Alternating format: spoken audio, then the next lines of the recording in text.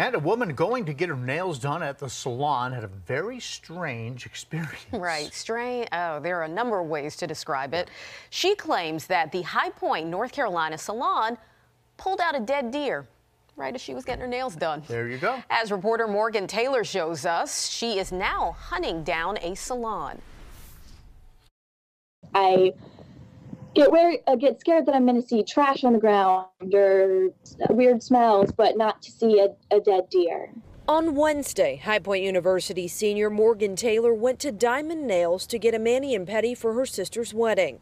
I was sitting and getting my nails done and looked over, and they were pulling out a deer meat from a cooler and started cutting it without gloves on a tarp on the floor of the entry of the nail salon.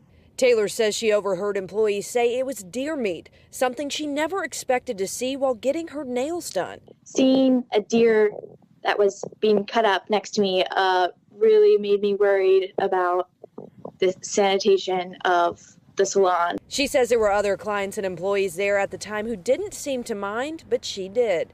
I mean, all of the workers there while I was in there were very nice to me, and they did a good job, but I don't think that they thought anyone would care, and they didn't think that it was wrong to cut it in front of clients and in the nail salon, so which is surprising.